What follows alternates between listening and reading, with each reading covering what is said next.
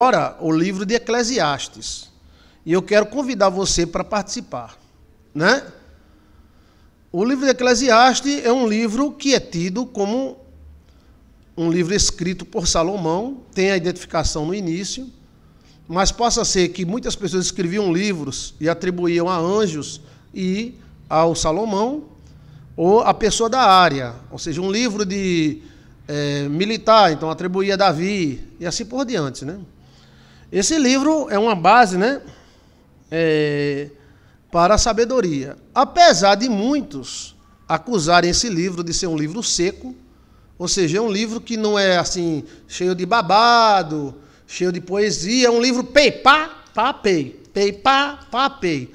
Mas a vida é desse jeito, tá?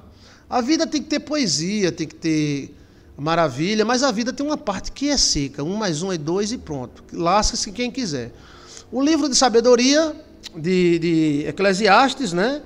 Ele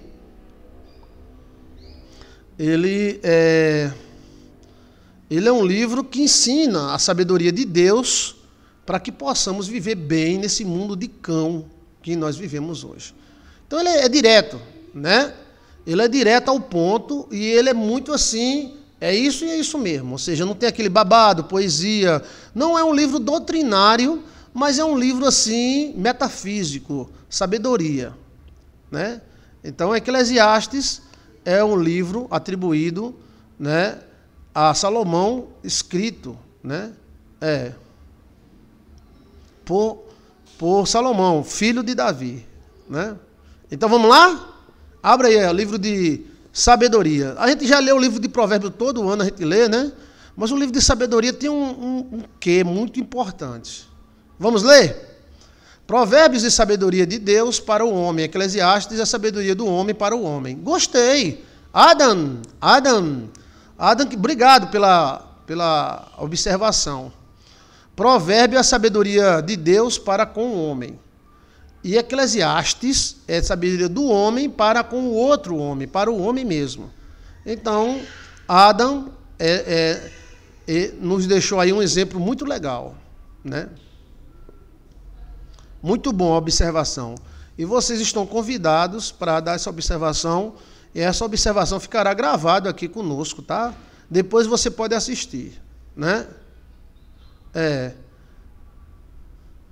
Precisava era casar e ter filhos. Sim. Vamos lá. Eclesiastes capítulo 1. Palavras do pregador. Ele se identifica como pregador, aquele que anuncia. Filho de Davi. Bem, pode ser Salomão. Porém, pode ser outro, que Davi não só teve um filho. Rei de Jerusalém. Então, o livro é atribuído a Salomão. A linguagem é de Salomão. O cheiro é de Salomão. Então, nós deduzimos que o livro de Eclesiastes é de Salomão.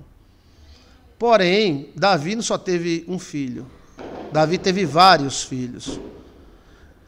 Palavras do pregador, filho de Davi, rei de Salomão. Vaidade, vaidade, diz o pregador. Vaidade, vaidade, tudo é vaidade. Ele está dizendo assim, é tudo vaidade, né? É por isso que as pessoas dizem, não, o livro de Eclesiastes é um livro meio seco, mas ele diz uma certa realidade, né? Tudo é vaidade, mas tudo passa, tudo passará, e nada fica, nada ficará. Então ele diz, já começa o livro dizendo, tudo é vaidade. Vaidade nada tem valor. Diz o pregador, vaidade de vaidade, tudo é vaidade. O que aproveita tem o homem do seu trabalho? Que proveito tem o homem do seu trabalho? Que faz debaixo do sol? Ele pergunta, que proveito tem? Opa, chegou um cafezinho, valeu, obrigado. Café com moringa. Bora, Silva Regina, café com moringa? Silva está aqui, toda poderosa, empoderada. É o livro de quem já viveu muito. Dá para notar que é um velho, né? Que escreve que... Assim como se ele tivesse meio desenganado da vida, né? Tá muito frio aqui, pastor. Pepita Tita. Tu tá onde, Pepita? Tomar um cafezinho com moringa, bora?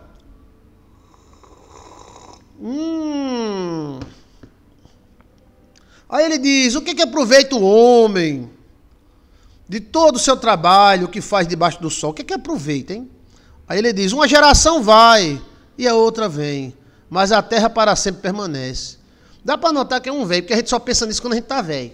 Quando a gente está novo, a gente não pensa nisso, não. A gente pensa aí, uhul! Mas quando a gente está mais velho, a gente vê a realidade da morte, as pessoas indo embora, trabalhando tanto, e vai embora, e ninguém vê mais nem o seu lugar, né? Aí ele diz, olha, um vai, outro vem, uma geração vai, outra geração vem, e a terra permanece. Nasce o sol e se põe, apressa-se e volta ao seu lugar, de onde nasceu. Então, ele está relatando uma mesmice, né? O sol vai, nasce, amanhã nasce de novo, se põe e tal. Né? Mas aqui tem alguma sabedoria muito importante, tá? O vento vai para o sul e faz o seu giro para o norte. Continuamente vai girando o vento e volta a fazer seus giros. Então ele está dizendo, o vento vai, o sol se põe, depois nasce de novo, o vento vai, dá o seu giro, volta, volta. Todos os rios vão para o mar. Olha só, não é um livro assim, meio assim, né? Mas tem uma grande riqueza, tá? Vai, Chiquinho, chama o gato, Chiquinho. Esse gato é tão sabido. Deixa eu ver aqui. Mesmo jovem, eu amo este livro. É verdade, Silvia Regina. A empoderada, toda poderosa. O vento vai para o sul e faz o seu giro para o norte. Continuamente ele vai e volta. Volta fazendo seus circuitos. Todos os rios vão para o mar. E contudo o mar não se enche. Ao lugar para onde os rios vão, para ali se torna ele a correr novamente. Então ele está mostrando uma continuidade, né? Uma continuidade. Todas as coisas são trabalhosas.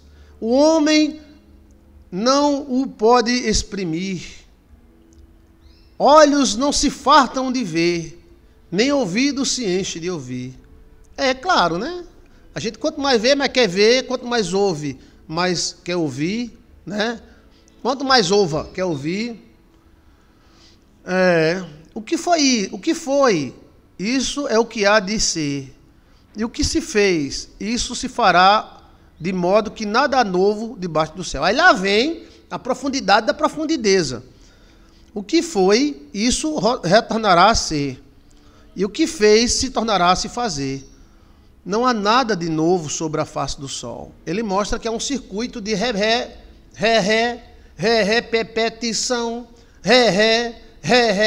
repetição. Então, a gente tem que observar o que houve, porque retornará a ser novamente. Né? O que foi, isso há de ser novamente. O que fez, isso se fará de novo. De modo nenhum, não há nada novo debaixo do sol. É uma repetição de fatos. Há alguma coisa de que se possa dizer, vê isto, é novo, já foi nos séculos passados, foram antes de nós. Então, se alguém disser, isso é novo. Não, isso já aconteceu na pré-história. Isso já aconteceu naqueles tempos. Entendeu, menino? Não há lembrança das coisas que precederam. Peraí, aprenda a ler, menino. Já não há lembrança das coisas que precederam. E das coisas que hão de ser também, delas não haverá lembrança. Entre os que hão de vir depois. Então, a gente fica pensando assim, tanta gente passou nessa vida, né? A gente não se lembra mais, né? Tantas pessoas importantes que amavam e pessoas maravilhosas já foram embora. As pessoas nem se lembram mais delas. Caiu no mar do esquecimento, né? É o que o pregador está dizendo aqui no livro de Eclesiastes. Lembrando que o único filho de Davi não foi Salomão. Salomão não teve só Davi não só teve um filho. Davi teve dezenas de... Eu, o pregador, fui rei sobre Israel e Jerusalém. Aí, o único que foi rei foi Davi. Mas lembre-se que na época de Davi houve uma divisão, tá? Houve uma divisão de reinos.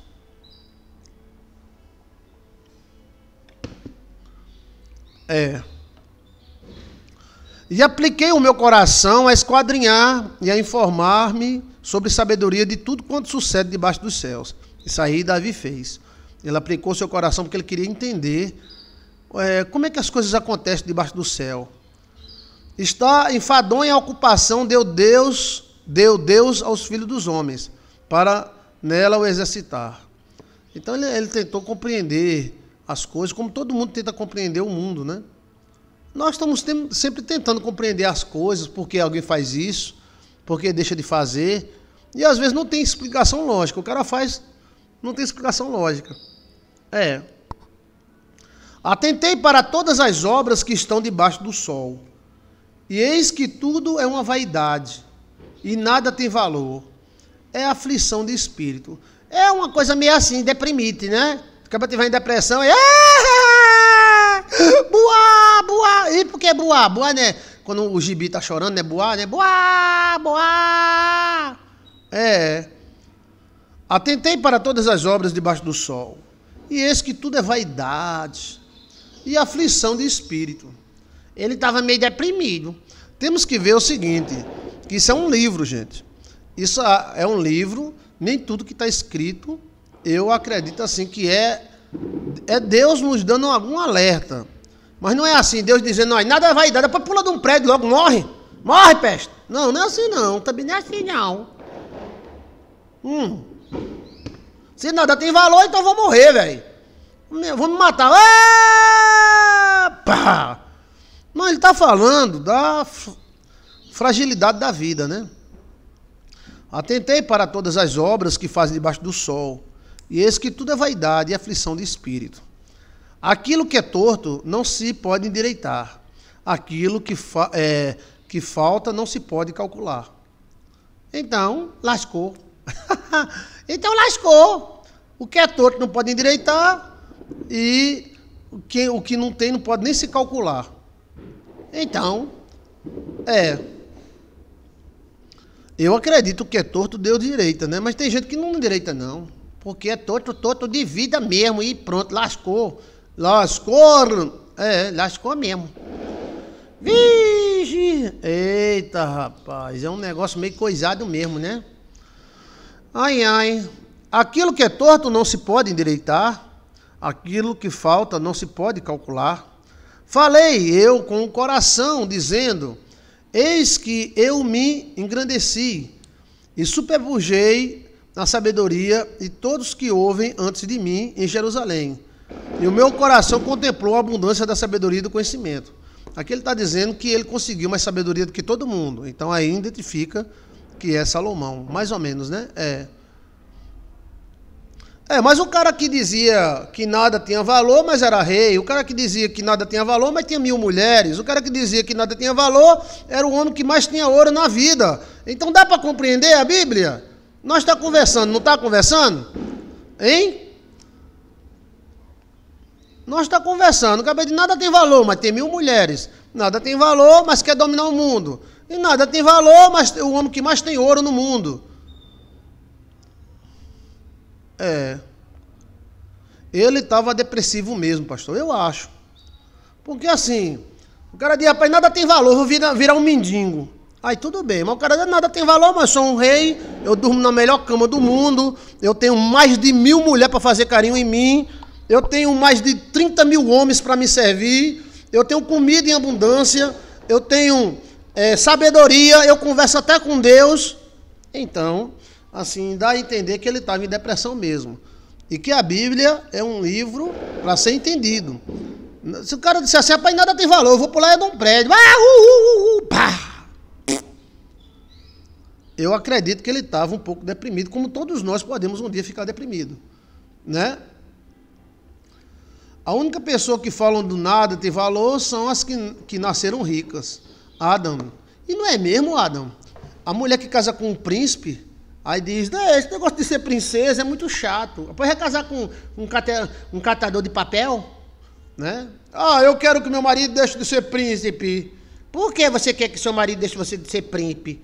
Porque eu não suporto mais ser rainha. É muito chato. É muito chato. Tem as pessoas todas as horas, assim, dizendo que eu sou legal, e dizendo que eu sou bonita. Coisa chata, meu Deus do céu. É mesmo, é muito chato. Ele estava analisando tudo que ele fez na vida. Talvez ele não colocava essas coisas acima de tudo. Ou talvez ele não queira mais nada porque já conseguiu tudo nessa vida, né? Então vamos compreender a palavra de Deus, né? Que também tem coisas na Bíblia que a gente não pode ir de peito aberto. A Bíblia é perigosa. A Igreja Católica dizia, os crentes diziam que era mentira, mas é verdade. Porque se tudo que escandaliza corta aquilo outro. Tem gente que vai ter tanta gente cortando a língua.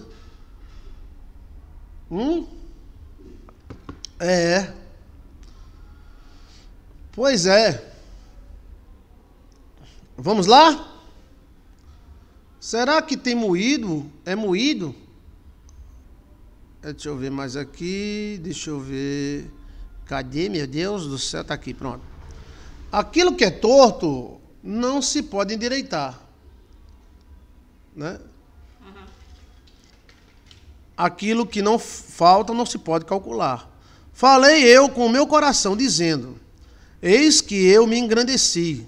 Ou seja, ele ficou grande. Suprepujei em sabedoria a todos que houve antes de mim. Então ele cresceu em sabedoria sobre todos. Ou seja, e o meu coração contemplou abundantemente a sabedoria e o conhecimento. Então, foi um cara que contemplou a abundância do conhecimento, né? Que coisa, né? E apliquei o meu coração a conhecer a sabedoria e a conhecer os desvários, loucuras. Então ele tentou conhecer a sabedoria e os desvários, né? Ou seja, os moídos. E vinha a saber que também tudo isso é aflição de espírito. Então ele percebeu que tudo era aflição de espírito, né? Porque na muita sabedoria há um enfado. E o que aumenta o conhecimento, aumenta a dor. Deu certo. O que ele queria dizer com isso, hein? Então, porque muita sabedoria é muito enfado. O que aumenta em conhecimento, aumenta uma dor. Então, ele está dizendo, não sei nem para que eu fiquei sabido, né? O negócio de ficar sabido. Eu devia ter ficado burro. Está aqui no texto, né? Se a gente for seguir isso ao pé da letra, então a gente diz, fique burro. Não fique sabido, não vai estudar. Não vai fazer Mobral, que nem Chiquinho fez Mobral. Não, fique analfabeto, tá? Por isso que a Bíblia tem que ser compreendido como uma ferramenta. Você não vai consertar um relógio com a ferramenta de um trator. E não vai consertar um trator com a ferramenta de consertar relógio. Então, a Bíblia é como ferramenta. Para cada área você vai notar que a vida tem seus enfados, né? Eclesiastes capítulo 2. Abra aí. Eclesiastes capítulo 2. Bem, estamos lendo e tentando explicar. Não tem aqui, assim, nada escrito. Estamos apenas tentando compreender a Bíblia. Então, estamos lendo a Bíblia toda. Agora estamos lendo Eclesiastes capítulo 2. E tendo aí os brilhantes comentários dos nossos amigos do chat. Muito obrigado, tá? Todos os dias, às 3 horas da tarde, estou. Mas agora é 7 da noite, é 6 da noite. Então, vamos lá. Disse eu no meu coração: ora vem, e eu te provarei com alegria. Portanto, goza o prazer, mas eis também que isso é vaidade. Então, ele fala até que o prazer é vaidade. Só quem tem 1000 mulheres pode dizer uma coisa dessa, né? Acaba de ter 1000 mulheres gostosas, linda, maravilhosa. Tem um reino. É uma coisa chata. Mas ele está dizendo aqui, né? Disse eu no meu coração: ora, vem, eu te provarei com alegria. Portanto, gozar o prazer, mas até enfado. Eu, assim, até dormir com as mulheres enfado, né? Ao riso disse. Aí ele vai falando sobre o prazer, sobre o riso. Está doido de alegria. O que te serve estar alegre? Essa parte aí é uma parte muito deprimente, né? Para que rir? Para que ter prazer? Para que namorar? Né? Busquei no meu coração como estimular com vinho a minha carne. Então ele foi tomar uma para estimular a carne. Regendo, porém, o meu coração com sabedoria. Então tomei uma, mas com sabedoria. Entregar-me à loucura até ver o que seria melhor para os filhos dos homens fizerem debaixo do céu, durante o número dos seus dias. Então ele pensou, se eu me entregar à loucura e começar a fazer coisas doidas, que vai me aproveitar? Fiz para mim obras magníficas, edifiquei minha casa, plantei para mim vinhas, fiz para mim hortas e jardins, plantei nela árvores de toda espécie. Então ele está mostrando aqui que fez uma baita casa, um jardim maravilhoso, um jardim suspenso de Salomão, né? Fiz para mim tanques, ou seja, ele começou a fazer coisas de água para regar com eles o bosque em que reverdeceavam as árvores. Então ele está dizendo que foi que fez, né? Fez casas, fez árvores, adquiri servos e servas, empregados, servos e servas, né? Adquiri servos e servas, e tive servos nascidos em casa. Também tive grandes possessões de gados e ovelhas, mas todos os que ouvem antes de mim em Jerusalém. Eu tive mais escravo, eu tive mais pessoas ao meu serviço do que todos. Amontoei também para mim prata, ouro, tesouros dos reis, das províncias.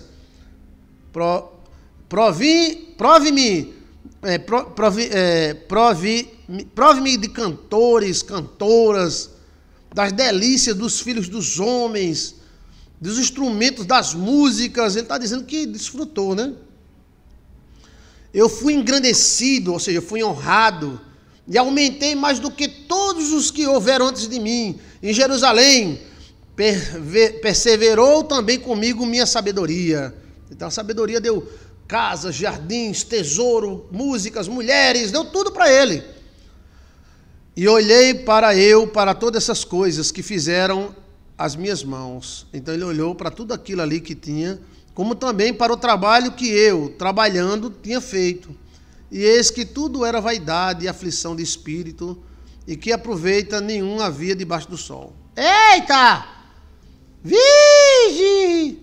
Então, escravos, tesouros, tesouras, mulheres, palácios, casa, ouro, prata, sabedoria, trabalho, saúde, delícias, prazeres. Aí ele disse, eu não tive proveito nenhum do que havia debaixo do sol.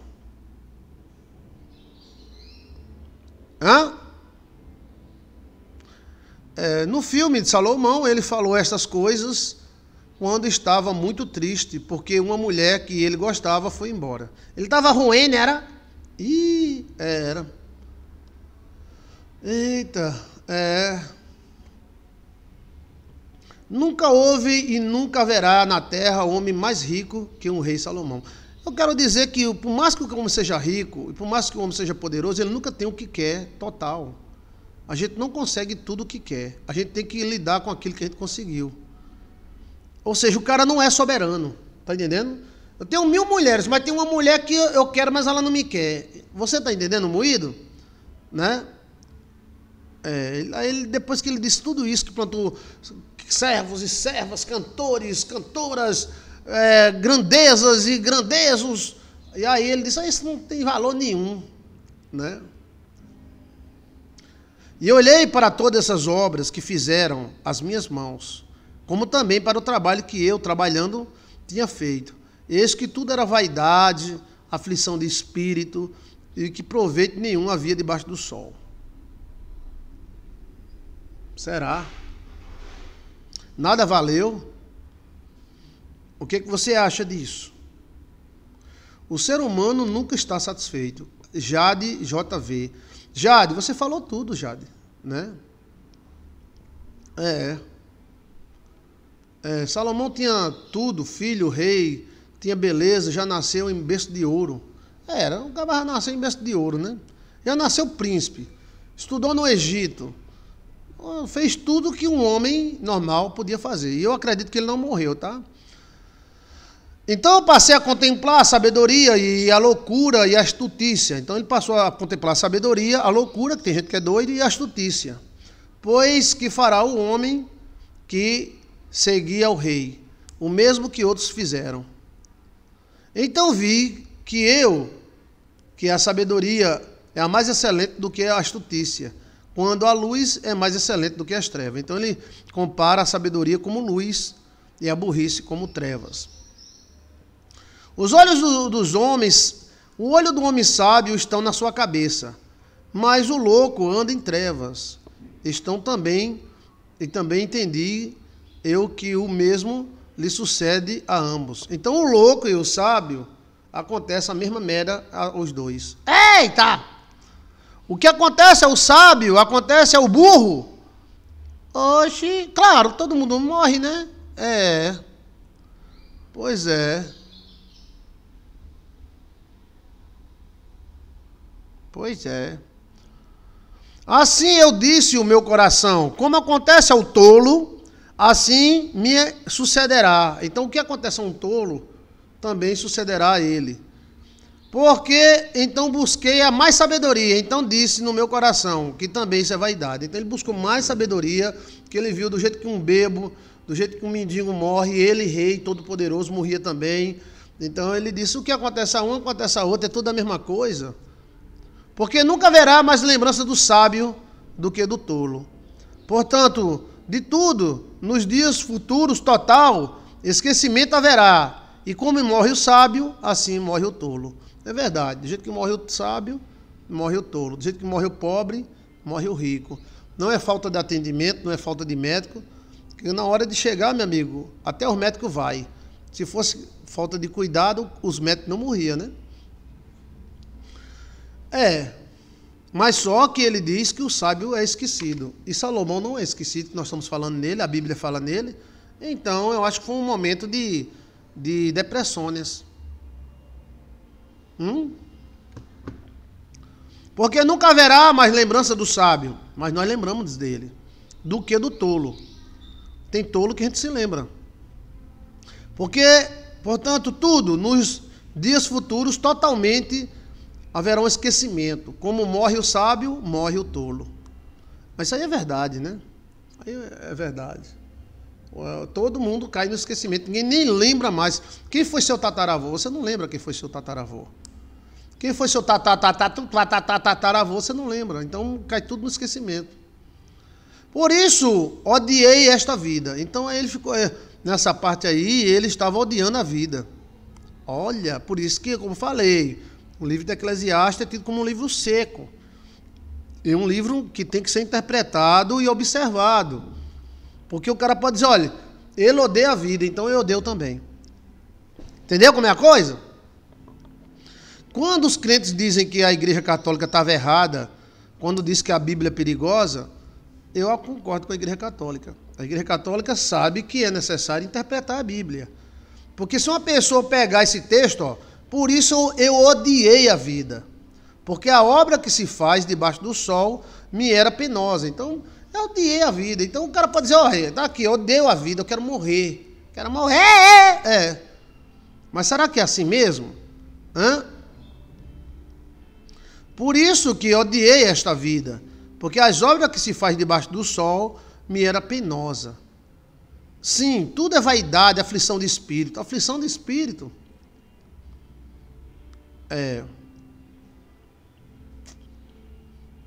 Então, por isso que os livros da Bíblia, principalmente o Velho Testamento, Novo, tem que ser entendido, tá, gente? Então, o cara que paga a sua luz, paga a sua água, paga o seu aluguel, paga seu ônibus, vive correndo atrás, não tem mulher, tem filho, alguma coisa. Então, ele diz, eu vou morrer. Se Salomão tinha 1000 mulheres, era rico, tinha ouro, tinha prata, tinha saúde, tinha família real, tudo que ele tocava virava ouro, tinha sabedoria. Eu, burro, analfabeto, sem mulher, sem filho, pagando água, pagando luz, devendo a todo mundo, eu quero morrer. Você está entendendo? Sim ou não? A Bíblia tem que ser interpretada assim. Senão o cara morre, o cara lê a Bíblia e se mata. Esse livro é meio pesado nesse ponto aí. Qual é a conclusão se você fosse obedecer esse texto? Por isso eu odiei esta vida. Porque as obras que eu fiz debaixo do sol era penosa. E ele queria fazer o quê? penosa, ele era um pedreiro, ele era um cavador de buraco? Não, ele era rei. E qual era a obra que ele fazia? Reinar. E qual era a obra que os pobres faziam? Era cavar a fossa e passar fome. Então, por isso que eu digo, esse momento aí foi um momento que ele passou, tá? E eu acho que não traduz para nós sabedoria nessa parte. Bem, aí eu acho, eu sou um burro, né? Mas é todo mundo, por mais sábio que seja, chega uma hora que a gente diz, rapaz, será que vale a pena viver? A gente viver a vida, depois vai para debaixo do chão. Sim, a pessoa não vale a pena viver, vira um aborto e morre. Mas aí não é isso. A gente tem que compreender a Bíblia, tá? Aí ele diz, por isso odiei a Bíblia, odiei a vida. Porque a obra que se faz debaixo do sol era penosa. Sim, tudo é vaidade, aflição de espírito. Olha como ele estava, né? Também odiei todo o meu trabalho. Então, meu amigo, o cara fez um trabalho... Sei não, tá? Sei não. O que é que você acha? Salomão dizer que odiou tudo que fez. Ele largou Deus, pastor, para se lascar. Será que ele estava sob efeito de um espírito de depressão?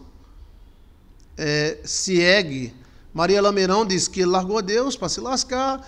Pastor, você é muito sábio. Sábio é Deus, né? Guilherme Alexandre, eita, moído. Guilherme Alexandre, Por isso odiei todo o meu trabalho. E olha que o trabalho do cara foi bom, viu? Todo o meu trabalho que eu realizei debaixo do sol. Por isso que eu falo para você. A Bíblia tem que ser compreendida. Senão, se o cara ler isso aqui e disser, eu vou aplicar na minha vida, você vai odiar trabalhar, vai odiar ser marido, vai odiar ser esposa, vai odiar ser pai. Para quê?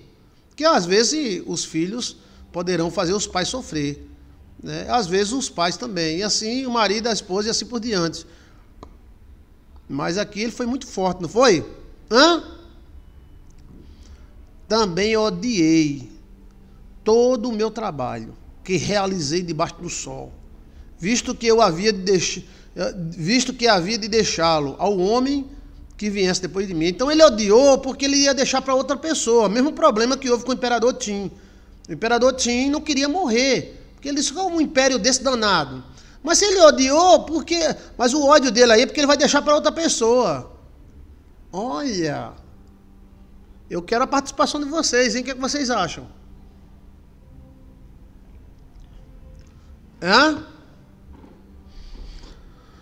Também odiei todo o meu trabalho que realizei debaixo do sol, visto que eu havia de deixá-lo ao homem que viesse depois de mim. E quem sabe se ele será sábio ou tolo, todavia se assenhorará de todo o meu trabalho que realizei. E o que me ouve sabiamente debaixo do sol também, isto é vaidade. Então até você que está lendo ele é vaidade. Ele falou, eu vou deixar, expus outro, será que o outro é sábio, será que não é? Né? Daqui a pouco. É o quê? É o desenho, é? Pois chegue logo, chegue. Oh, meu Deus. Você tá uma desenheira. Esse aqui é? Que maravilha. Mostra aqui, mostra. Para todo mundo ver. Mostra para todo mundo ver. Não é nem aqui, não. Deixa eu botar a câmera. A câmera aqui, ó. Porque você é uma pintora. Chega. Olha aí, olha. Olha que desenho. Quem é esse desenho? É o papai e a mamãe se casando, é? Olha que desenho lindo. Que maravilha. Diga assim, eu desenhei para vocês, diga. Eu desenhei para vocês. Agora mostra tu, que você é linda e maravilhosa. Cadê? Deixa eu ver. Aí, ó, que menina linda. Aqui, encosta aqui, encosta a cara no papai, assim. Diga assim, eu sou linda e maravilhosa. E desenhista. Mostra o desenho. Pronto, parabéns, obrigado, viu? Vou colar outro. Vai colar outro. Cadê o cheiro do papai? Oh. Deus te abençoe. Então vamos lá, gente. Sim, senhor. Agora eu fui dar corda e ela quer fazer os desenhos para vocês verem, tá? Tem que fazer, né? Então vamos lá, cadê? Estamos analisando o livro de Eclesiastes, capítulo 2. Então eu me envolvi, entreguei o meu coração ao desespero, no tocante ao trabalho, o qual realizei debaixo do sol. Então ele disse, rapaz, eu trabalhei tanto para deixar para esse povo. Será que esse povo merece? Será que quem vai me suceder será sábio? Será que vai honrar o trabalho que eu fiz? Então ele começa a ponderar. Porque há homem cujo trabalho é feito com sabedoria e conhecimento e destreza, contudo deixará o seu trabalho como porção de quem nele não trabalhou. Também isto é vaidade e grande mal. Ou seja, às vezes o cara trabalha demais, morre de trabalhar para deixar para o outro que não faz nada na vida, né? Ele tem uma certa razão nisso aí, não tem? Hein, sonhão? Esse gato é tão sabido. A pessoa às vezes trabalha. Isso aconteceu com o imperador Tim, do mesmo jeito, né? Rapaz, eu construí um reino tão forte. E esse reino vai pertencer a outra pessoa. Será que a outra pessoa vai saber honrar esse reino? Tal. Era essa a preocupação de Salomão. Porque assim mais tem o homem do que todo o seu trabalho, e das aflições do seu coração, em que ele anda trabalhando debaixo do sol. Porque todos os seus dias são dores, e sua ocupação é aflição. Até a noite não descansa o seu coração. Também isso é vaidade. Então ele está mostrando que a pessoa às vezes fica preocupado com as coisas, quer fazer, quer construir, quer fazer alguma coisa. Aí ele fala que isso é aflição de vida, né? Verdade, verdadeira, isso mesmo, morre e larga tudo. Silvia Regina, é verdade, mas a gente vai fazer o quê? Ninguém nasceu para semente, né? Na verdade é uma visão dele, né? Eu acho que, sei lá, vale a pena, será que vale? Né? Agora você não deve trabalhar para burro, você deve trabalhar para ser sábio. Não é trabalhar para morrer, é trabalhar para viver. Não adianta trabalhar e morrer e deixar para os outros, né? É isso que ele está dizendo aqui, né? Porque todos os seus dias são dores, e sua ocupação é aflição. Até a noite, no seu coração, ele não descansa. Também isso é vaidade. Ele está mostrando se preocupar demais. Você tem que se preocupar, mas demais não. Você tem que trabalhar, mas demais não. Senão você morre e fica tudo aí. Eu acho que é isso que Salomão está querendo dizer. O que você acha? Ele deve estar falando isso contra o trabalho excessivo. Exato, Adam está arrasando. Os comentários de Adam estão arrasando. Então, assim, não adianta você morrer de trabalhar. Você tem que trabalhar para viver. Quer mostrar outro desenho? Pronto. Aqui tem que dar a pausa. Pronto. Aqui. Porque a nossa desenhista... Vá, mostra o desenho, mostra. Isso é o quê? Aí, isso é uma árvore de Natal, né? Você gosta do Natal? Gosta? Uhum. Que maravilha. O Natal está chegando a Páscoa. Chegando a Páscoa. Pronto, depois você vai desenhar o coelhinho da Páscoa. Do outro lado... É o casamento, o casal de papai e mamãe, né? É papai e mamãe casando? Tchau. É teu. É meu, é? Muito obrigado, mulher. Um cheiro, viu? Depois você desenha a Páscoa pra gente ver, tá bom? O coelhinho da Páscoa, tá? Tá aqui, viu? Do meu lado, viu? Tá bom.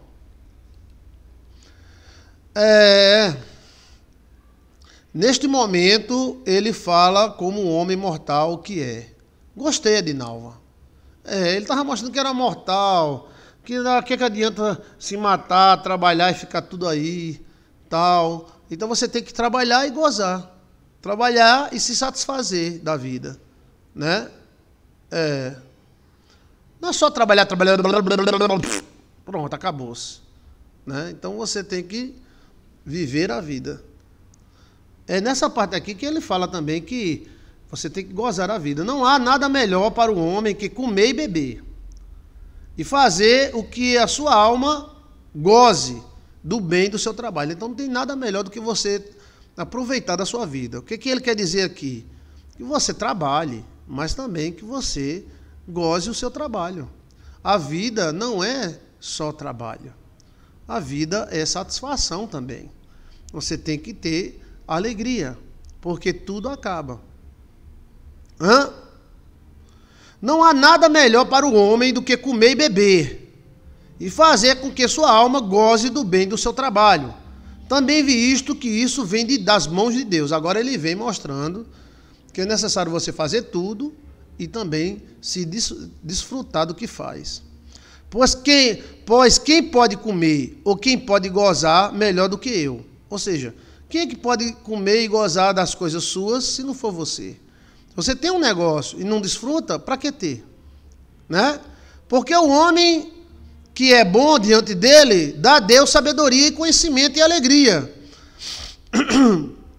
Mas o pecador dá trabalho para que ele junte, amontoe para dá-lo ao que é bom para Deus.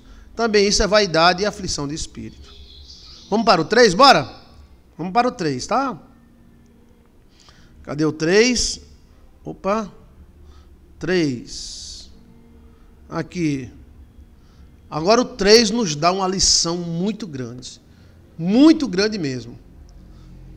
Em outros momentos ele distribui sabedoria.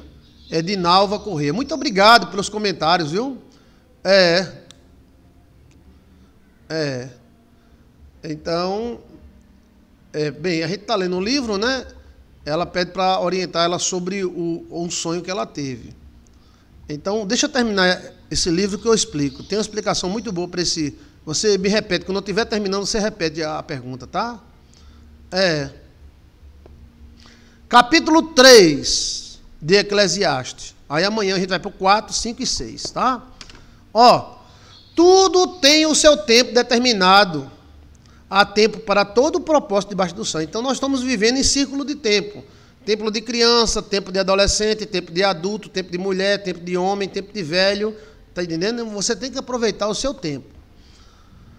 Há tempo de nascer, então o círculo do tempo de nascer. Há tempo de morrer. Chegou a hora de morrer, vai embora. Tempo de plantar, então o dia de São José já passou, né?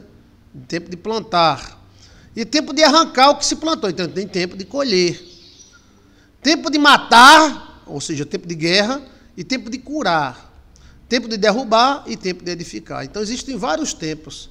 Você tem que saber lidar com os círculos de tempo na vida. Então, se você passa a adolescência e quando é mulher ou homem, tenta aproveitar a adolescência, não vai aproveitar mais, porque agora você não é mais adolescente, você é homem e mulher. Então, cada tempo você tem que aproveitar aquele tempo. Tempo de matar, tempo de curar, tempo de derrubar, tempo de edificar.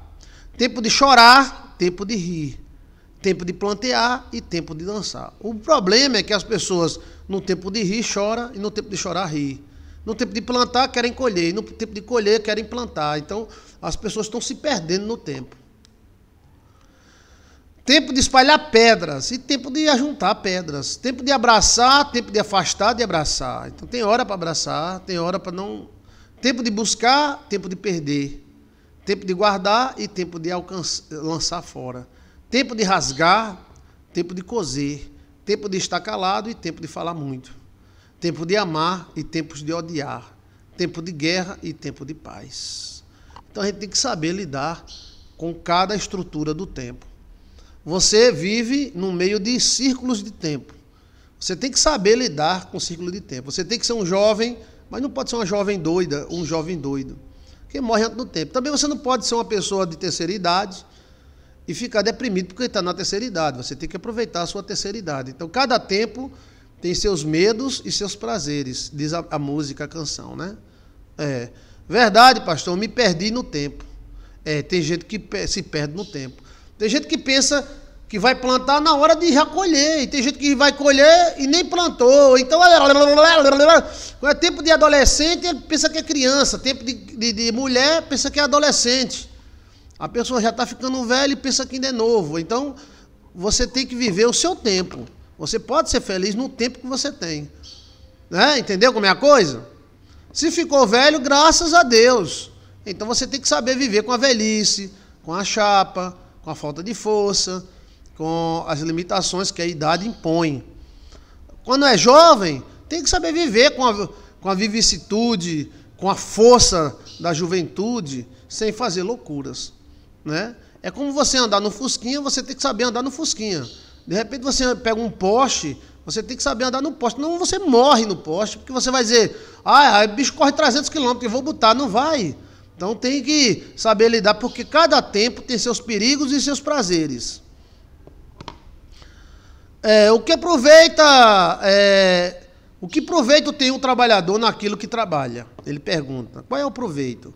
Tenho visto o trabalho de que Deus deu aos filhos dos homens, para com ele exercitar. Ele fala, tudo fez formoso em seu tempo. Também pôs o mundo no coração do homem. Então, tudo é bonito no seu tempo. Vamos dizer, a jovem que fica namorando no banco da sala tem a sua beleza. O homem que sai com a mulher para uma festa tem a sua beleza. O trabalhador, então, cada período tem a sua riqueza. Também pôs no mundo o coração do homem. O homem tem o coração no mundo. Queira ou não, o homem só pensa nas coisas do mundo. Sem que essa possa descobrir a obra que Deus fez desde o princípio. Então, às vezes nós estamos ligados às coisitas do mundo e nem se liga para Deus. Já tenho entendido que não há coisa melhor para eles do que alegrar-se e fazer o bem na sua vida. Então, não existe coisa melhor do que você se alegrar e fazer o bem. Não é se alegrar e fazer o mal, é se alegrar e fazer o bem. Eu tenho entendido que não há coisa melhor. Eu fico vendo jovens de 20 anos, 25 anos, perdendo a sua vida. Nem namoram, nem casam, dizem que estão estudando, mas é um estudo que nunca sai do lugar. Então eles não estão vivendo.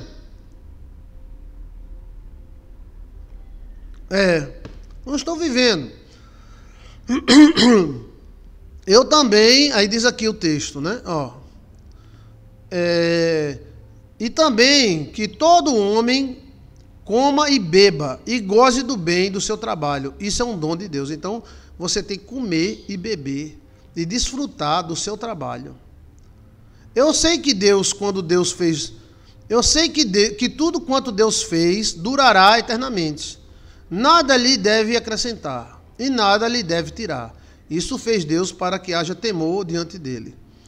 O que é, já foi, e o que há de ser, também já foi. Deus pede conta do que passou. Então, Deus pede conta do que passou, segundo o texto. Então, tudo que acontecer, Deus pede a conta. Nós vamos ter que prestar conta de tudo que fez. Eu vi mais debaixo do sol que no lugar do juízo havia impiedade, e no lugar da justiça havia iniquidade.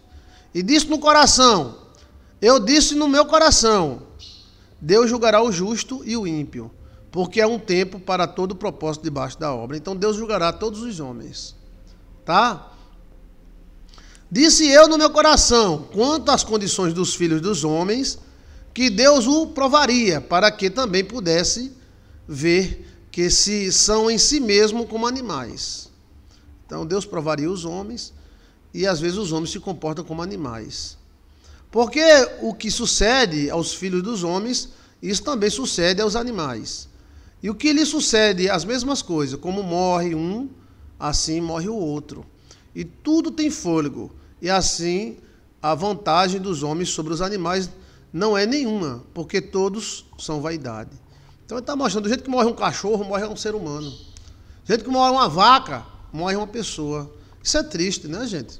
Quem já viu alguém morrer sabe que é verdade, né? A gente morre igual os animais. Do jeito que o animalzinho, o cachorrinho está... morre a pessoa também. Isso é incrível, né? Nós nos julgamos tão especiais, mas o que acontece a um animal, acontece a nós também. Se o animal quebra a perna, o homem também quebra. Se o animal morre, o homem também morre. Todos vão para um lugar, todos foram feitos do pó, e todos voltarão ao pó. Então, do jeito que vai uma vaca, um cachorro, vai para a terra, você e nós iremos também. Quem sabe que o fôlego do homem vai para cima e que o fôlego dos animais vai para baixo da terra? Então, aí ele revela um mistério, que era o conhecimento dos antigos.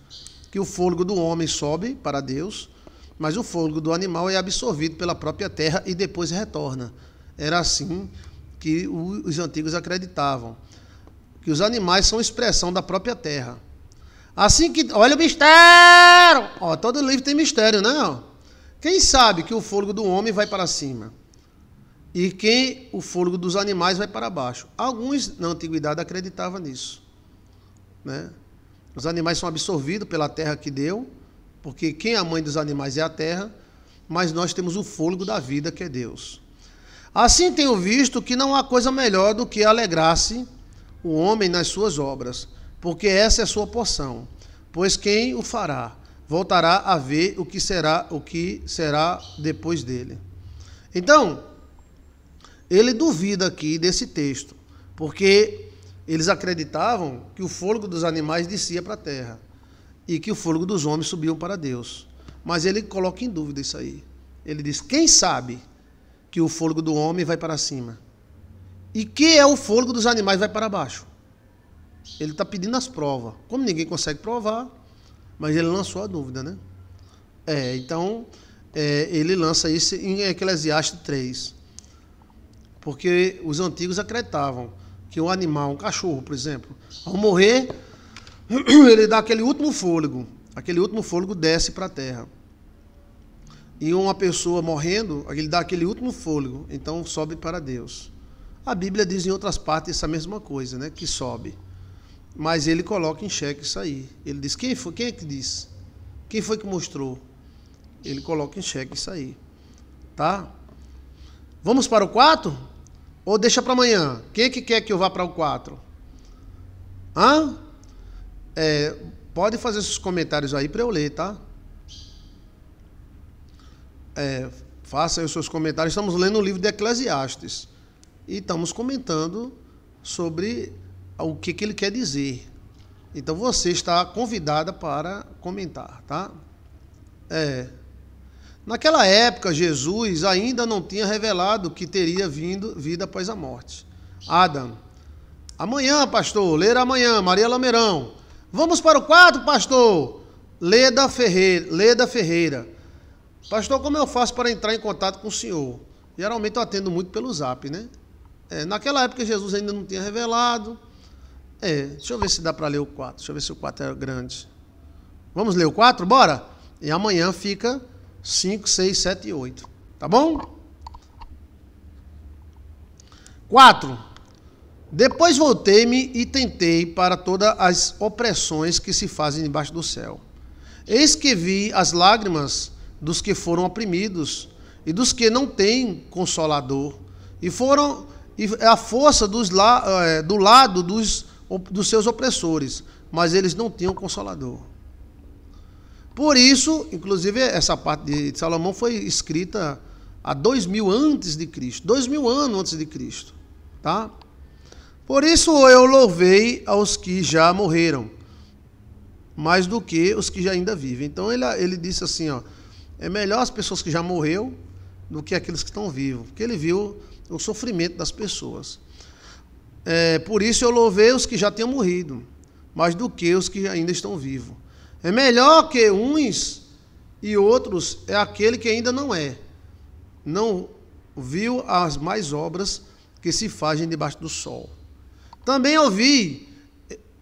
vi eu que todo o trabalho e toda a destreza em obras traz ao homem inveja do seu próximo. Também isto é vaidade. Ele diz que tudo que se faz gera inveja. É verdade, está na Bíblia. Isso é vaidade de espírito. Se o cara é bem casado, gera inveja. Se o cara tem dinheiro, gera inveja. Se o cara é bonito, gera inveja. Se a mulher é satisfeita e alegre, gera inveja. O tolo cruza as mãos, ou seja, o burro cruza as mãos e come a sua própria carne. Então ele acaba se autoconsumindo. Melhor é a mão cheia com descanso do que ambas as mãos cheias com trabalho e aflição de espírito. Então é melhor a mão cheia de descanso, cheia com descanso, do que ambas cheias de trabalho. Então é melhor você ter um descanso também. Não adianta você tentar se matar de trabalhar. Você não trabalha para morrer, você trabalha para viver. Então vamos levando a vida. Vamos. Então deixa a vida me levar, vida leva eu. Outra vez me voltei e vi debaixo do sol. Então ele começou a observar as coisas debaixo do sol. Há um que é só e não tem ninguém, nem tampouco os filhos, nem irmão. Contudo, não cessa de trabalho. E também seus olhos não se satisfazem com riqueza. Nem diz, para que trabalho eu, privando a minha alma do bem?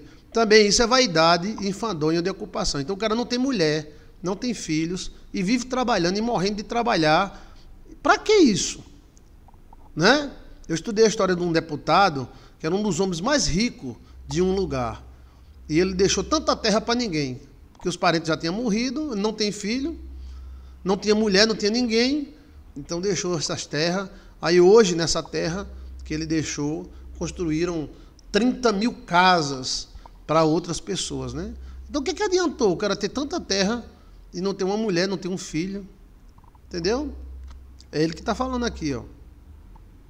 Melhor é serem dois do que um, porque tem melhor paga no seu trabalho. Então é melhor que você esteja com alguém, porque aí há uma desfrute, gente.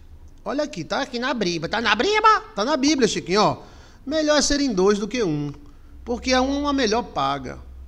Porque o cara, ele citou um cara solteirão aqui, trabalhando, sem mulher, sem filho. Quero vencer, eu quero vencer, eu quero vencer. E depois, vai para quem? Vai pro governo, menino. É, né? É. Aí eles, o que adiantou? Isso é vaidade, rapaz. Isso é vaidade. Ele está dizendo aqui. Então é melhor que seja dois. Né? Ele mesmo diz, o cara trabalha tanto, não tem filho, não tem mulher, não tem nada. E os olhos dele não se cansam. Só pensa em riqueza. Para quê? Isso é enfado de espírito. Você não tem ninguém. Hã? Aí, ele vai, né, e senta o cacete. Ele diz, é melhor dois do que um. Tá ouvindo, Guilherme? É melhor ser dois do que um. Porque tem melhor paga. Porque se um cria, outro levanta o seu companheiro. Porque se um cair, o outro levanta. Tá vendo, gente? Tá vendo? A gente tá em depressão, triste. Aí vem a mulher e diz, homem, o cara tá em depressão, tá triste. Aí a mulher diz, homem, tu ainda não pagou a conta da luz. Aí piora. Que foi? Hein, Chiquinho? Não é assim não, Chiquinho. Ele tá dizendo aqui que a ver o cara tá triste. Aí a mulher diz, bora, homem, pra fora, bora, pra cima. Entendeu? Ele tem a melhor coisa do mundo. A melhor coisa do mundo é você, por exemplo, ter alguém, quando você chegar em casa, assim, a melhor coisa do mundo é você chegar em casa e ter alguém te esperando, tá? É isso aí. Um cara vai chegar em casa numa casa grande, cheia de azulejo e não tem ninguém. O que é que você quer, mulher? Diga logo, diga. Você disse pra mim fazer. Se é o coelho da Páscoa, é? Mostra. Avisa. Olha, mostra pro povo. Olha, você hoje está muito desenhista. Olha. É ovo de Páscoa, é? Tu gosta de ovo de Páscoa? Cadê o coelho? Aí o coelho tem as orelhas grandes, né? São 4 ovos de Páscoa, é? 5. 5, tá porque bom. 3 mais 5 é... 3 mais 2? 2 é 5. Olha, tá aqui, bom. 3 Sim. mais 2 é 5. Sim, senhora. Tchau. Obrigado, viu? Por ter desenhado, tá? Me bota aqui pra ficar olhando. Bota aqui pra ficar olhando. Pronto. Obrigado. Vou botar aqui na minha frente aqui, ó. Pronto. Obrigado por vir ao estúdio de Ornes Brornas. Então vamos lá. Vamos embora, gente. Hoje ela tá desenhista, tá? É o coelhinho do Chiquinho. Melhor é serem 2 do que 1. Tá vendo, Silva Regina? Melhor é ser 2, viu? 2 do que 1, tá? Deixa eu ver aqui o quê? Tá ansiosa, ela tá... Isso aqui tu já apresentou, não? Não. Cadê? Mostra aí, mostra. Mostra, sim. Tá bom, aqui. Nós tá lendo a briba. Aí, tá lindo. Isso é o quê? Sorvete, picolé? É picolé de quê? De açaí, é? É de quê aí? Uma de morango, né? Morango. Picolé monstro. E picolé monstro, né? Tô com medo. Ele tá com a boca assim, eu sou um picolé monstro. Olha. Sorvete monstro também? Virgem Maria, fiquei com medo. Vai lá, obrigado, viu? Obrigado, valeu. Deixa aqui pra eu olhar, tá? Então vamos lá. Então vamos lá, tá bom? Deixa eu ver aqui. Melhor é ser em dois do que um. Olha, a melhor coisa do mundo é você chegar em casa e ter alguém para receber você com um sorriso, tá? Seja mulher, seja criança, seja até um cachorro, né? Quando a gente chega em casa, o cachorro... Mas se o cara chegar em casa e a mulher... O que tu tá fazendo aqui, peste? Miserável, condenado dos infernos. Trouxe o dinheiro da feira. Aí não dá, aí lascou tudo. Não. Ei, Chiquinho. São as alegrias da vida, né? É melhor do que serem dois, porque se um cair, o outro levanta. E se o cara cair, a mulher pisa na cabeça. Não, Chiquinho, não. Melhor serem dois do que um, porque um dá fôlego ao seu trabalho. Porque se um cair, o outro levanta o seu companheiro. Mas, aí dos que estiverem só. Tá vendo? Isso é uma mensagem toda poderosa para as pessoas que vivem só. Porque se um cair, outro levanta. Mas ai, como é? Mas ai dos que estiverem só. Porque caindo não haverá quem o levante.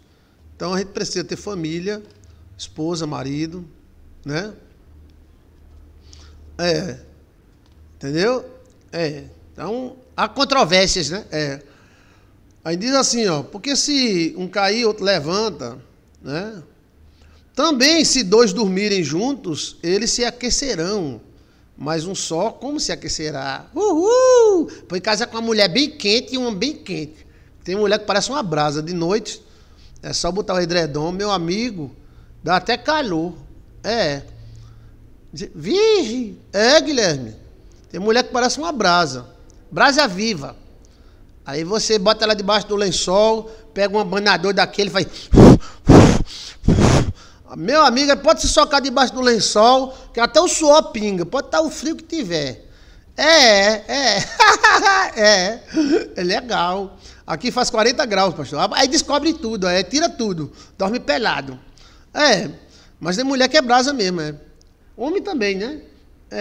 Acaba tá com frio, entra a mulher debaixo do edredom, aí pega um abanador daquele de papel e... Se dá uma duas sopradas, ela fica pegando fogo. Aí você, debaixo do lençol, por debaixo dos panos, sem ninguém saber, por debaixo dos panos que a gente faz. A cantora Marinês. Se alguém prevalecer contra um, os dois lhe resistirão. O cordão de 3 dobras não se quebra tão depressa. Aí ele lança um mistério, né? Quando é 2, não é 2. Quando é 2, é 3. Porque é você, o cara e Deus. Você, a mulher e Deus. Por isso que ele fala. Por isso não é bom que seja um, mas seja 2. Porque um cordão de 3 dobras, mas 2 não seria um cordão de 2 dobras? Né? Então, se um marido verdadeiro vê a mulher sendo atacada, ele defende a mulher. A mulher verdadeira, vendo o marido ser atacado, ele defende. Isso no mundo espiritual, no mundo psicológico, nos mundos psicopatas, tudo. Se alguém prevalecer contra um, vai ter que lutar contra os dois. Os dois resistirão. O cordão de 3 dobras não se quebra tão depressa. Melhor é a criança, pobre e sábia, do que o rei velho e insensato. Ou seja, melhor uma criança pobre, mas sábia, inteligente, e do que um rei velho e burro, que não deixa mais a demonstrar. Então o rei é burro e não deixa ninguém orientar ele, porque... um sai do cárcere para reinar, enquanto o outro, que nasceu em seu reino, torna-se pobre. Olha, isso já aconteceu, foi? Foi, ó. Um sai da prisão para reinar, enquanto o outro, que nasceu no seu reino, torna-se pobre. Olha, o cara nasce do nada, o cara é escravo, é preso, que essa prisão aqui não é porque foi presa no Lava Jato, não. Essa prisão aqui é porque o cara é escravo. O cara sai da escravidão e vai reinar. E o outro que é rei vai ser pobre e escravo. Tá entendendo? Por isso que tem filho de gente famosa, perdido no mundo da cocaína, na pobreza, porque ele não soube valorizar essa sabedoria que o pai ou a mãe dele deixou. Se todo filho de rico fosse rico, era bom demais. Se todo filho de astro fosse astro, mas às vezes os filhos de astros já nasceram na riqueza, não estão nem aí. E mais o pobrezinho que nasceu lá na miséria, escravo, na prisão, que essa prisão é escravidão, diz, não, eu vou dar o osso aqui, meu amigo, e vou sair daqui. Tá? Igual a José do Egito, que falou, Adam. É igual a José do Egito, né? Da escravidão ao trono. Maravilhoso essa parte aqui, né? Porque um sai do cárcere. Quando fala do cárcere, que ele tá vendo, o cara fez besteira, o lava-jato pegou. Não, não tem nada a ver.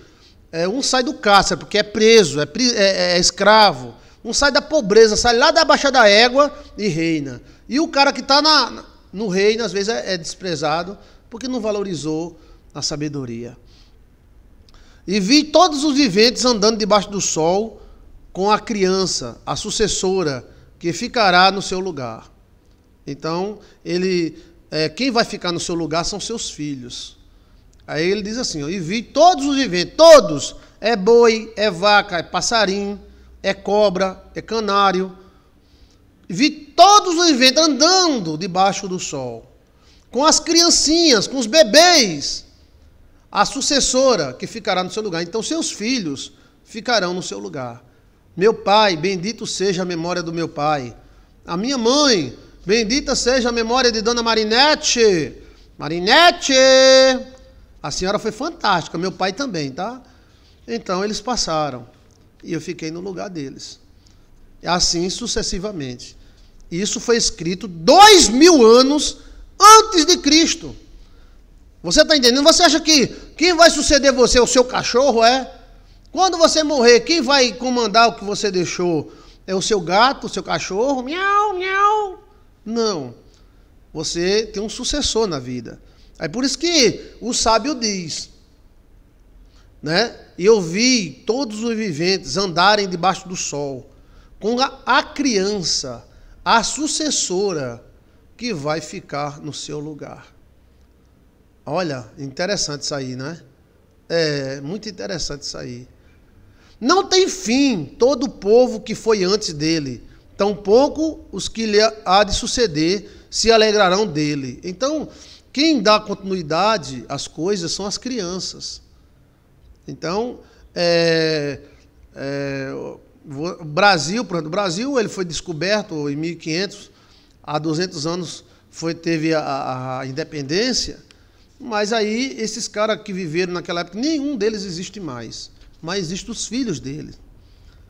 Entendeu? Os filhos são nossos sucessores, sejam pobres, sejam ricos, sejam príncipes ou não. Interessante isso aí, né? O gato é do mesmo jeito. Você tem um passarinho agora, esse passarinho está existindo há pouco tempo. Ele é filho de um passarinho, que é filho de outro passarinho, que é filho de outro passarinho, que é filho de outro passarinho, que é filho de uma vaca. Oxê! Não, Chiquinho. Todo mundo... Você está entendendo a linha sucessória? Você já tem o seu sucessor. É como se você tivesse um rei. Você fosse um rei, o rei do seu mundo. E você vai deixar uma sucessora ou um sucessor. Ou vários, né? E quem não tem filhos, não tem sucessor, acaba. Muitas famílias já têm acabado, tá? Eu acompanhei várias que só tiveram um filho ou uma filha e essa filha não teve filhos. Então ficou por ali mesmo. Acabou, né? Mas aqui a Bíblia mesmo diz, ó, a vaca que você come hoje, ela é filha de uma outra vaca, de outra vaca, de outra vaca, de outra vaca, de outra vaca. Se a vaca decidisse não ter bezerro, você e eu, a gente não ia comer mais carne de vaca. Né? Então ele diz aqui, ó, e vi a todos, teotododós, são letras, Chiquinho, e vi a totododós, os viventes, viventes, andarem debaixo do sol. Então ele percebeu que todos os viventes, da formiga ao elefante, ao rato, a gente boa, a gente ruim, debaixo do sol, com a criança. Então aquela criança que você leva nos braços é a sua sucessora. É quem vai te suceder na vida, seja boa ou ruim. É quem vai levar adiante. Daqui a 40 anos, possivelmente, nenhum de nós mais esteja na vida, mas os filhos que produzimos. Isso é forte, né? É forte. O próprio Salomão talvez não exista mais, mas os filhos dos filhos dos filhos dos filhos dele. Entendeu, menino? Creme de Cebola disse: a minha edição é a última. Por quê? Os seus sobrinhos irão substituir suas irmãs, seus irmãos, né?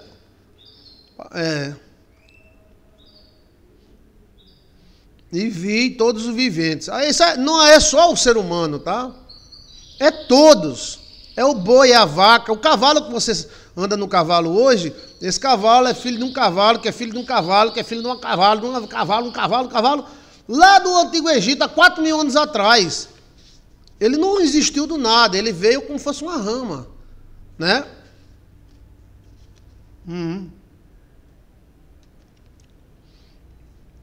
É verdade. Então,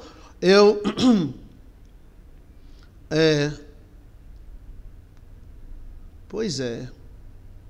É a lei sucessória, né? Então, toda pessoa tem seu sucessor, né? Toda pessoa tem seu sucessor.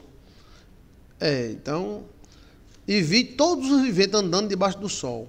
A vaca, o boi, bé, Isabé, o bodinho, o cachorro, uau, uau, o gato, nhau, nhau, nhau. Você está entendendo, sim ou não? Nhau, nhau, nhau. Todos os viventes. Se os homens parassem de reproduzir, acabou a sociedade. Se inventasse um remédio ou uma bomba, que todos os homens ficassem estéreis, acabou. Menos de 50 anos, o planeta Terra não existia mais. E se fizer isso com os animais, como estão pretendendo fazer, acabou também. Estão dizendo que vão alterar os animais, porque os animais soltam pum. E esse pum acaba com a camada de ozônio. Então vamos alterá-los, bora. Mas no dia que alterar a genética e eles não reproduzirem mais, lascou. Mesma coisa é a planta. Eles estão criando plantas sem sementes. Para mim, isso é um crime maior do mundo, do universo. Planta sem semente, pastor? Sim, para assegurar os direitos da baixa da égua. Mas se houver uma guerra e a semente se perder, então a gente vai comer o quê? Lama? A gente come uma manga, que é fruto de outra manga, que é fruto de outra manga. O motorista que dirige o seu carro, o ônibus que você pega, ele é filho de um filho da filha do filho. Entendeu? Se aquele motorista não existisse, você não ia ter um motorista para guiar o seu carro. Né? Então, isso é uma coisa muito profunda, né? Isso é o animal, isso é o rato. O rato que você conhece hoje é filho de um outro rato, de outro rato, de outro rato, de outro rato, de outro rato, de outro rato. É quase uma linha sucessória, né? E foi o que o pregador viu. Eu achei muito interessante isso. O que é que você achou? Sim ou não? E sim ou não, né? Filho de outro sim ou não, que outro sim ou não? Vi todos os viventes. Quem é vivente? Uma águia. Ela é filha de outra águia, de outra águia, de outra águia, de outra águia. Pum. Se essa águia resolver não ter mais filho, acabou essas aguinhas. E vi todos os viventes andarem debaixo do sol, com criança. A sucessora, a criança é a sucessora, que ficará no seu lugar. Então, passaremos e eles ficarão. Do mesmo jeito que seu pai, sua mãe se passou um dia, a minha mãe e meu pai passaram. Você não conhece minha mãe, você não conhece meu pai. Você não sabe que pessoas maravilhosas eram eles. Mas você conhece joilson de Assisinho. Olha eu aqui, olha eu aqui. O inimigo fez de tudo. Olha eu aqui. Graças a Deus que minha mãe resolveu me ter. E eu nasci há 50 anos atrás. E não há nada nesse mundo que eu não saiba demais. Estão fabricando tudo, pastor. Estão mudando tudo, gente. Como é que existe uma uva que se você plantar não nasce? Como é que existe uma manga que se você plantar não nasce? Se houver uma guerra e se perder? Não, é porque nós temos que garantir. Temos que garantir, não. Quem for dono da semente é o cabeça branca. Manda em tudo. O dono da semente é o cabeça branca. Quem for dono da semente é o cabeça branca. Quem tiver o domínio da semente é o cabeça branca. Ele vai mandar em tudo, é o cabeça branca. Imagina se eu for... Você só come se eu deixar, velho. Então, se eu for o cabeça branca da semente, você só vai plantar se eu deixar. Se eu não deixar, eu não deixo, tá? Aí você se lasca. Então, quem for dono do tempo e dono da semente, manda em tudo, tá, velho? É isso aí. E quem for dono da genética, também. E assim por diante, entendeu? O dono da semente é a cabeça branca. O dono das plantas é o cabeça branca. Para você plantar tem que pedir ao cabeça branca. O dono de tudo é o cabeça branca. O dono da lancha é o cabeça branca. O dono da semente é o cabeça branca. O dono da safadeza é o cabeça branca. Eita! Pois é melancia sem semente. Agora também deixa pra lá. Então, não tem fim todo o povo que foi antes, tampouco os que lhe sucederam se alegrarão nele. Então não tem fim.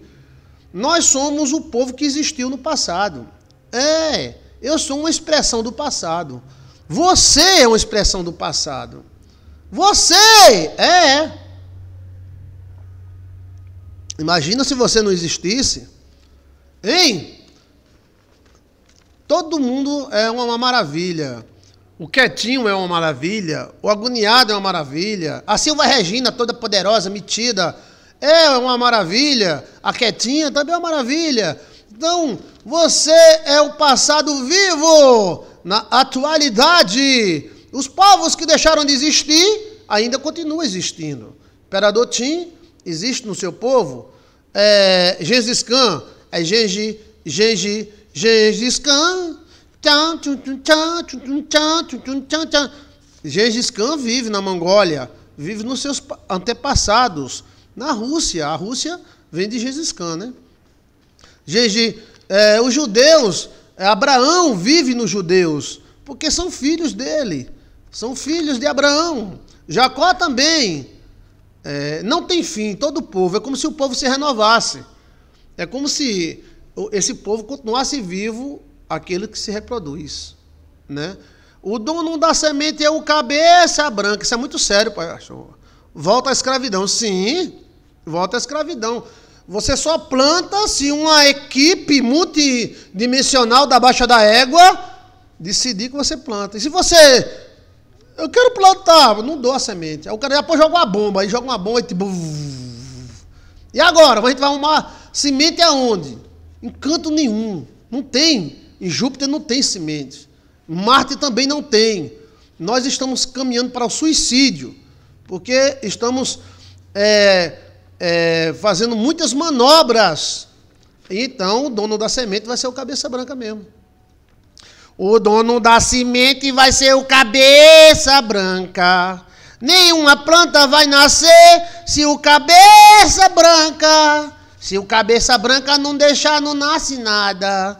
Quem manda em tudo é o cabeça branca.